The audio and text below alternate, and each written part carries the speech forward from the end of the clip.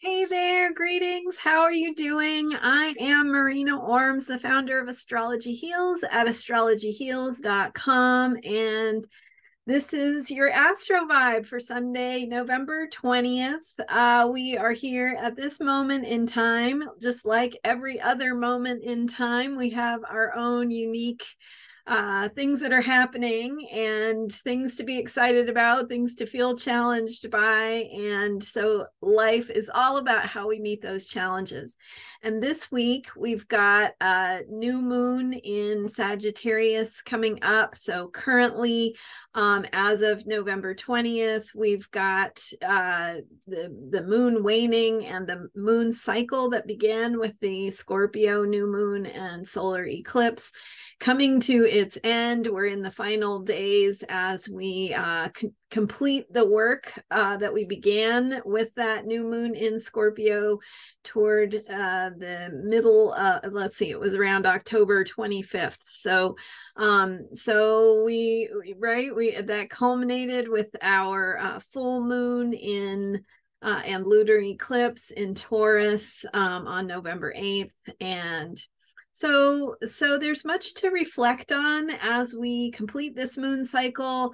We're doing that work of integrating what's transpired, coming to terms with what it means, and how to move forward from here. So today I thought we'd focus on, or I would give you 3 reasons why you should have hope for the future. And my intention is for that just to be a starting point. So these are my 3 reasons to have hope for the future. And then I want you to add to this list. So I'd love to hear in the comments as we talk about why and how to have hope, how that, what your ideas are about how to do that, and to continue building the list.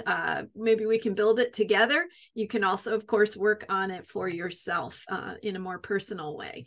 So one of the reasons, before I get to those 3 reasons why to have hope for the future, one of the reasons why this is such a potent topic is with the Sagittarius new moon coming up. It will be on Wednesday, the 23rd, and we'll have Venus and Mercury both in Sagittarius. They're in Sagittarius currently, and the sun going into Sagittarius looks like later in the day, Monday, early Tuesday. So we're shifting to this Sagittarius energy. We've also got, by the way, a conjunction between Mercury and Venus in Sagittarius that's happening on Monday, the 21st. So lots of Sagittarian energy. And Sagittarius is the archer in the zodiac. It's the that metaphor of shooting for the stars, of reaching for something that is beyond, of going beyond where you currently are. So it's the process of expansion and growth and exploration into new territories. So new territories can mean literally traveling and going somewhere new, going to a new country, going somewhere outside of your own backyard. It can also mean metaphorically going to new territories in terms of your thinking, in terms of exploring new ideas and different art forms, and just exploring what is out there that can help to open your heart and mind, and reaching for what goes beyond what you already know and understand to expand your knowledge, your wisdom, your experiences. So that Sagittarius brings us to this point of planting our seeds, setting intentions for the next moon cycle on the new moon in Sagittarius on Wednesday, that will begin a cycle where we explore the ideas of where we are putting our faith and our hope. What are we starting to reach out, as we reach beyond the barriers and the boundaries of what has been our comfort zone to expand into places of belief, of understanding, and the ways that we make meaning out of the experiences we have. So Sagittarius is an invitation to explore and expand our beliefs, and it's where we put our faith, our optimism, our hope, our trust. And so expanding into new places of hope. And of course, hope is something that we think of as, is there hope? Is the world going to be okay? Am I going to be okay? What's going to happen? But of course, we are active agents in this process. And so hope is actually a choice. Hope is our choice to believe in what we're creating. And that has to do with where we are right now. So choice is always available to us in the present moment, very much including the choice we have about our attitude. So that's why we focus so much on how to make the reframes, positive reframes, because when you shift into what having an attitude of hope, shifting and processing, working through feelings so that you can get to a place of feeling clear and feeling hopeful, then you're actually actively helping to create the things that you're hoping will happen. So we're more open or more receptive to positive things happening when we feel hopeful, when we believe in and can put our faith and trust in what the future will bring. So we're wrapping up the Scorpio moon cycle, which has been just an incredible time astrologically, energetically, in terms of who we are, what we're learning, what we're discovering. The Scorpio energy is the energy of transformation. And of course, this moon cycle that began with that Scorpio new moon and solar eclipse on October 25th, I think that was the day, is just very potent and powerful. So deeper work on transformation, accessing truth, working out what is the truth and who has the power, and power struggles and power dynamics, which of course culminated in an election, very potent and historically significant election, that gave us some answers and opened the door to asking more. And so the struggles for power continue, the work to be done on surfacing truth and living according to truth, living according to your personal truth, and supporting power and personal empowerment in the world, the right that all human beings have to live their truth and to be experiencing and living from their own place of power, not by having power over other people, but by having power from within, the power to be more love, to bring more love, to live more creatively and abundantly and with hope. So we go from that Scorpio moon cycle energy to now the next phase, which is Sagittarius. And that Sagittarius moon cycle that begins this Wednesday is going to take us into a different, working on a different part of the whole that we're working on. So Sagittarius is going to be about how we tell the story.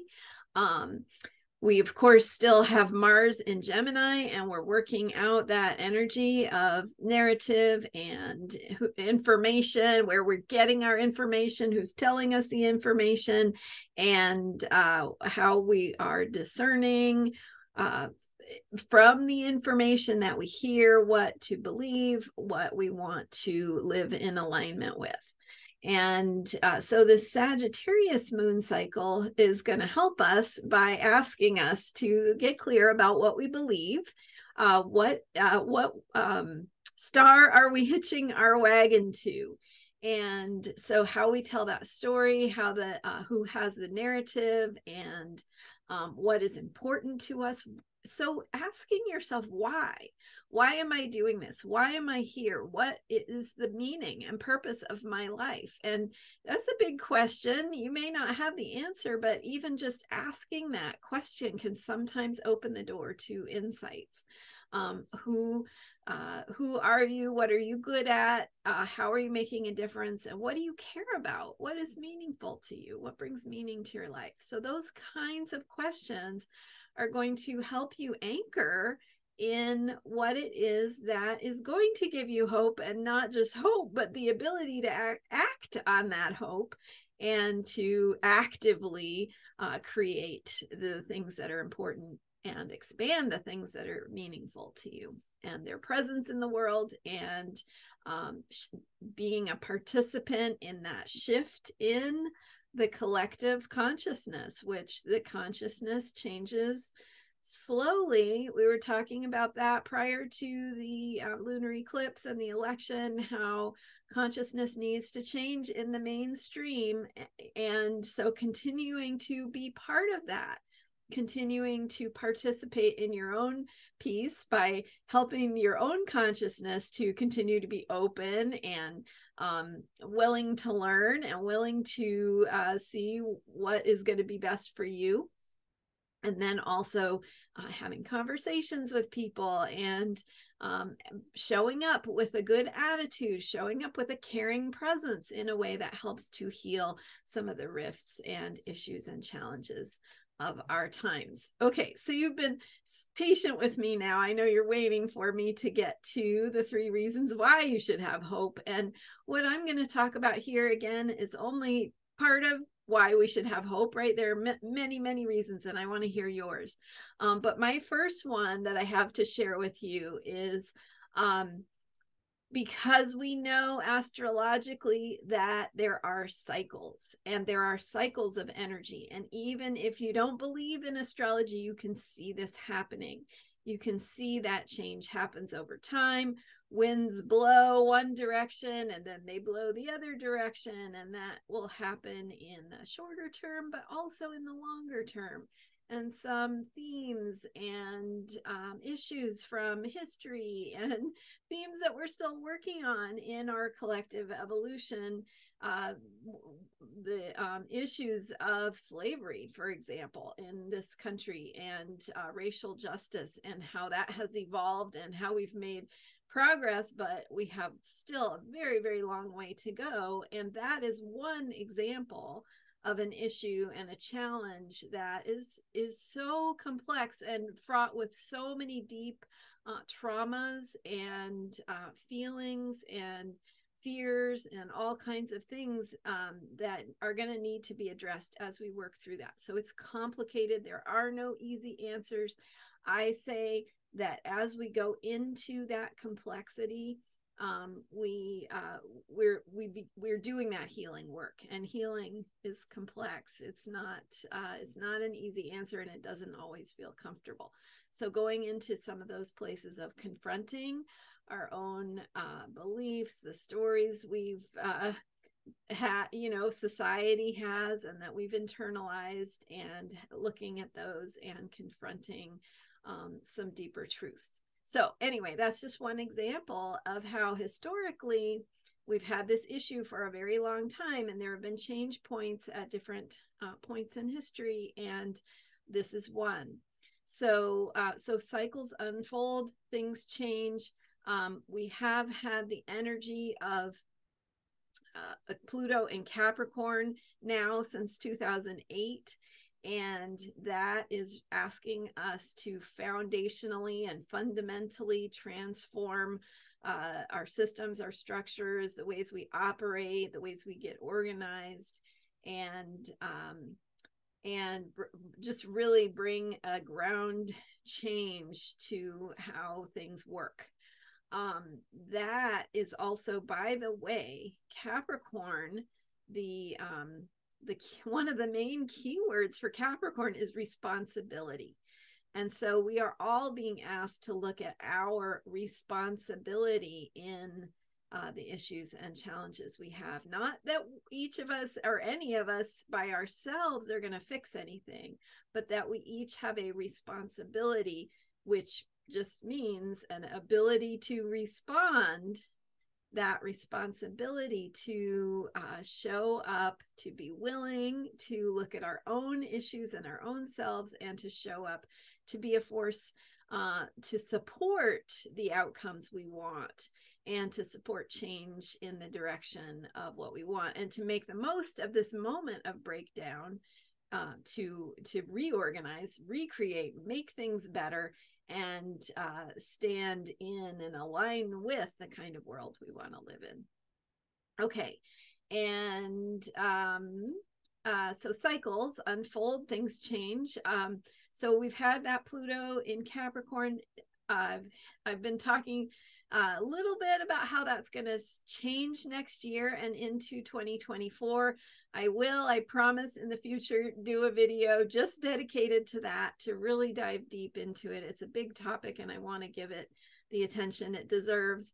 But we are going to be seeing some change and some shift in our in the background themes of what it is we're working on in the collective, and what's happening in the big picture of all of us together. So Pluto's going to be shifting.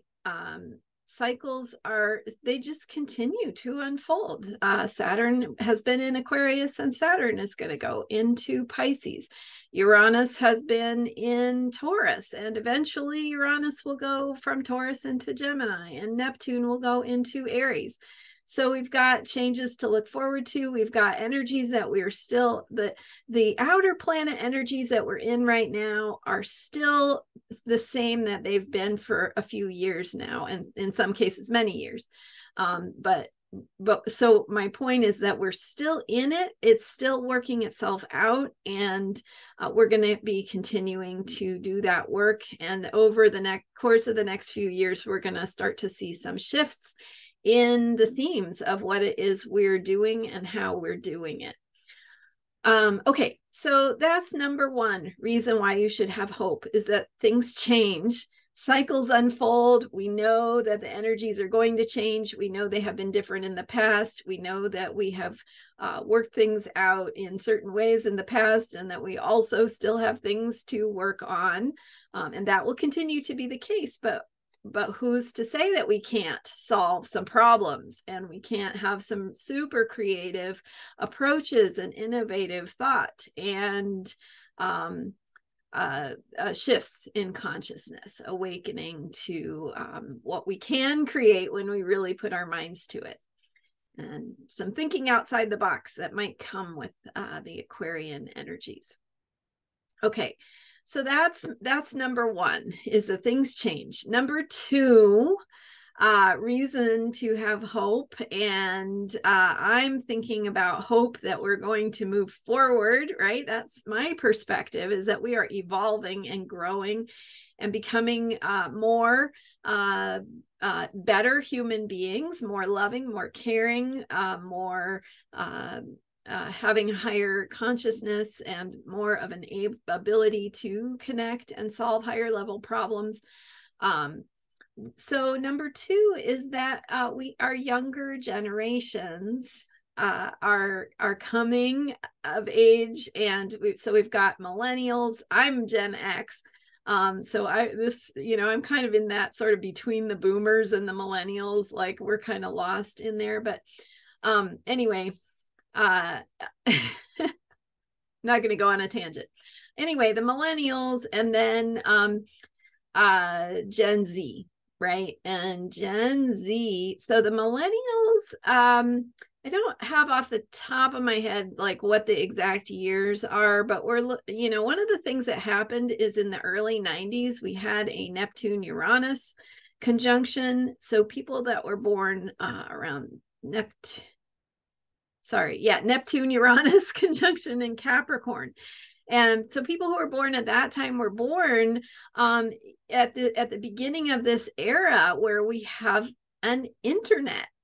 And what does that mean? What are the implications of that for society? How are we going to grapple with it? How do we be human and learn what it means to be human, and how we work together when we have an internet, social media? How do we grapple with those kinds of problems? Millennials, Neptune and Uranus were in Capricorn in the 90s, and not all of the 90s, but anyway, the early 90s, and during that millennial generation. And the energy of Capricorn again is the energy of responsibility, and what are we going to do about it, and what needs to change, and how are we going to respond? So we've got that, the generation of people who are getting older now. And then Gen Z, who is, as you've heard in the news, right, is just coming of age to vote, and is overwhelmingly voting in favor of the things that are important to them: climate change, women's rights, reproductive rights, issues of social justice, marriage equality, LGBTQ issues. These are people who, to them, they don't even understand why we have a world that these things aren't important to, right? How could you, as a I mean, I hear this from my kids' generation, is like, how did this happen? How could you even like have allowed this? And so yeah, so we have the whole history of how we got where we are now, but we also have this future younger generation who think about things really differently. I think I mentioned in a previous video that Gen Z has Uranus and Neptune in Aquarius, which is true. And I think I got it wrong, actually, that they have Pluto in Scorpio. That's more millennials. Gen Z has Pluto in Sagittarius, which again is that theme of hope and optimism, and what you believe in, and putting your faith and belief into things that you want to see and you want to grow and expand into. So really powerful energy in terms of I think helping us to bring change, and helping us to see the future and expand into that future, and move forward without looking back. Okay, so that's number 2, is the younger generations, millennials, Gen Z, and Gen Z. Even more of them are going to be of voting age by 2024. I think, if you're looking for a way to get involved politically, go register young voters. Go to college campuses and places where you can help get them registered, and get excited and inspired about getting involved politically, because they're the future and they are the change. Okay, so that's 2. Number 1 was things change, cycles unfold. Number 2 is we have the millennial and Gen Z generations beginning to have more impact. And number 3 is because of you. So that's another reason to have hope, is because of you and who you are being in the world, what you are doing, and how you are choosing hope. Because when you choose hope, you're creating an environment and an atmosphere of possibility. And that translates to your own personal life. It translates to how you are being in the world and how you impact those around you. It translates to what you see as possible, right? It takes the blinders off. It lets you see things you couldn't see before because you were in a treadmill of the way of doing things. And so many more possibilities are always there, but when we open to them and take care of ourselves in ways that allow us to see more of what's possible, then we are the hope. And so your hope inspires you to create the future. It inspires others to create the future, and we can do this together. So you're not alone. Others are choosing hope around you, and that's what life is about. It's about making connections. It's about co-creating. It's about getting excited about what we are doing and achieving and accomplishing together. So that's my number 3 reason for hope, is that we're doing this and we will keep doing this. And that's really the only way we can be defeated, is if we stop, if we give up, if we say, oh, it's useless, then we lose. But as long as we're not doing that, we've got this. It's that easy. All we have to do is keep going, keep being creative, keep taking care of ourselves, and keep being part of the future we want to see. All right. Thank you for hanging in there with me. Remember that consciousness does change over time. And is it that quote about the arc of the moral universe is long, but it bends toward justice? I don't know if Martin Luther King said that or quoted that. Anyway, it's true. It's like we are marching forward. We are evolving. Evolution is on our side. And there will be moments of challenge that, if we didn't have that challenge, we might not be inspired to take the actions we need to take. So keep doing what feeds your soul and your heart, that spark of passion that you have to see things change, and let yourself imagine the world you want to live in. Write it out, describe it. Here is my vision of what the world will be and how the world is, and step into that in this moment. How is it that way right now? How can you look around you and see, oh my gosh, this is happening and that's happening, and nature is beautiful and the sun is shining, or whatever. So notice how the qualities you want, that you hope for in the future, are already here. Notice the ways that they are already here. Be grateful, have gratitude for the ways that they are already here, and just open your heart to allowing them to expand. And the opportunities will show up. You put the intention out there, and the doors open to say, oh, here's how that might work out, or here's one way that could happen. And as long as you have that sort of attitude of openness and exploration and discovery, then you just keep going, and it's all there. And so with this Sagittarius moon cycle coming up, keeping your on the new moon, you want to set your intentions. So it's the perfect time, the beginning of the cycle, to set your intentions, dream, vision, imagine the world you want to live in, and then get curious and open to how that's going to happen, and take action, right? Do the things you need to do and respond in the ways you need to respond. Have do the work that you're doing in your life, in your personal life, relationship work, creative work, the things that push you to confront the parts of yourself that are afraid, that bring up anxiety, that talk you out of doing what you want to do.